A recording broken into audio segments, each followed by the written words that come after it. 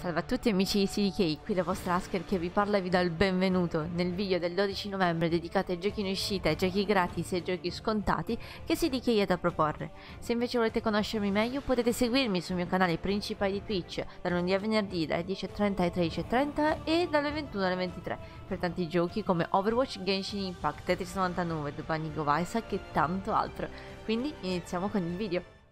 Primissimo gioco gratis che presentiamo ancora per un giorno, quindi mi raccomando accorrete, è Dungeons 3 e la stanno dando gratis sull'Epic Store e vi straconsiglio di giocare a questo gioco se volete provare un gioco di strategia e simulazione dove il protagonista è il cattivo ed è un gioco un po' diverso dagli altri, quindi davvero straconsigliato di provarlo e di giocarlo.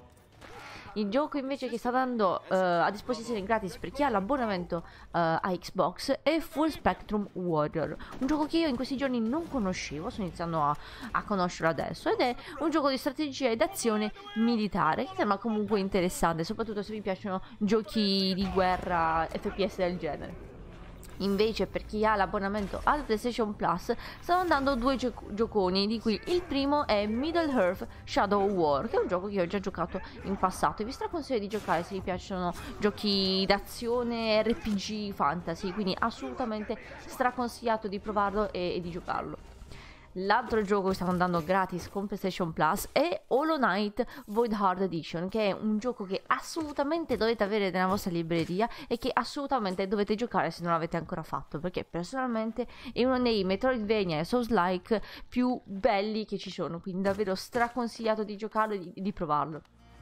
Per i giochi invece in uscita, domani uscirà Farming Simulator 19 Alpine Farming Expansion, quindi l'espansione alpina, assolutamente straconsigliato anche qua. Ovviamente se avete già il gioco Farming Simulator dovete assolutamente prenderlo, anche perché sul nostro sito è scontato, ma se non avete mai giocato a Farming Simulator potrebbe essere l'occasione giusta. Sempre il 13 novembre, cioè domani, uscirà anche Godfall, che è un gioco d'azione e vedo anche roleplaying, che ha anche una grafica molto carina e interessante, mi intriga alquanto, e che il gameplay non è affatto male, sono molto curiosa di giocarlo, anche perché sul nostro sito è super scontato, potrei anche provarlo su Twitch, chi lo sa. Sempre il 13 novembre uscirà anche un giocone di cui tutti stanno parlando ed è Call of Duty Black Ops Cold War. So che un po' di persone, tra cui anche alcuni miei spettatori, lo stavano aspettando e quindi finalmente uscirà domani, quindi resistete ancora un po' e mi raccomando anche qui compratelo sul nostro sito perché è super scontato.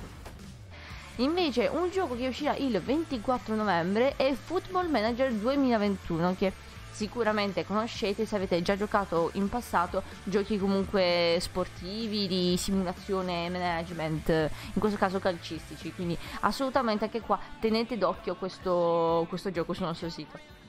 Per i giochi invece super scontati, sempre a tema calcistico e sportivo, stiamo dando super scontato a poco meno di 10 euro i Football Pass 2020, anche qui gioco sportivo di calcio che può essere anche sia in single player che in multiplayer, quindi se non avete giocato a questo capitolo di PES anche assolutamente straconsigliato.